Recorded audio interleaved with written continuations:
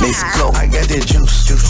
New AP, she got that juice. That's right. I got your juicy entertainment news for Tuesday. Kanye's gearing up for another listening event. If all goes according to plan, Donda will arrive on Friday. But of course, after several release dates and it not arriving, fans have given up on trusting Kanye at this stage in the game. Over the weekend, he shared an image of his childhood home on social media. And according to reports, Kanye is going to be recreating his mother's home. After taking over the Mercedes-Benz Stadium in Atlanta for the last two listening parties, he has now set up shop inside Soldier Field, which is home to the Chicago Bears. So he's back in Chi-Town, and his team is actually building a replica of his childhood home in the middle of the field.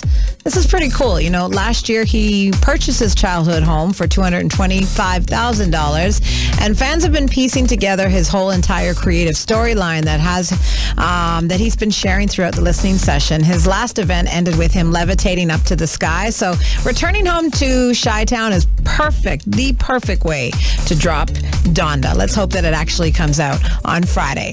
And while fans and celebrities celebrated and honored Kobe yesterday with messages on social media, babies that were born on Kobe's birthday got a special gift from the LA Lakers. The Lakers honored Kobe Bryant's birthday yesterday by teaming up with UCLA Health, and they hooked up some very lucky parents and their newborns with Mamba gift bags.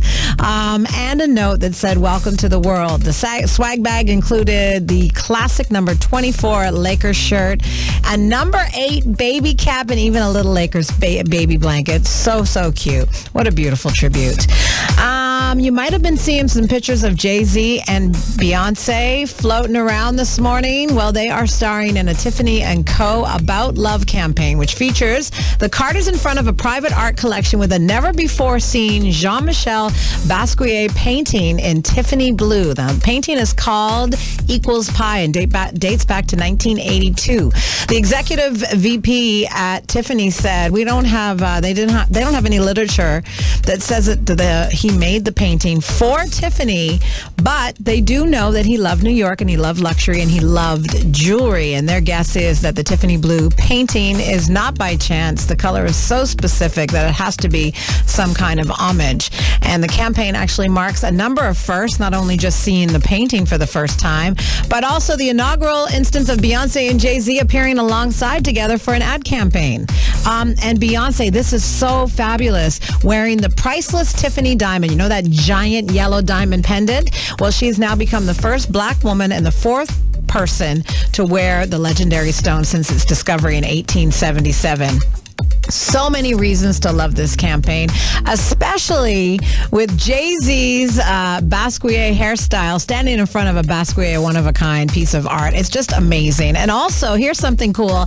Not sure if you noticed, but Beyonce's also wearing a hairstyle that's very similar to her Deja Vu hairstyle from 2006. The About Love print campaign is set to launch in early September, and an accompanying video component will air on September 15th. And as part of Tiffany's collaboration with the Carters, they have also committed $2 million towards scholarships and other programs at HBCUs. Absolutely love it. It's a beautiful campaign. Got to check the photos out. And that's your juicy entertainment news for Tuesday. Lock it in again tomorrow for more of the juice right here on the all-new Kiss 96.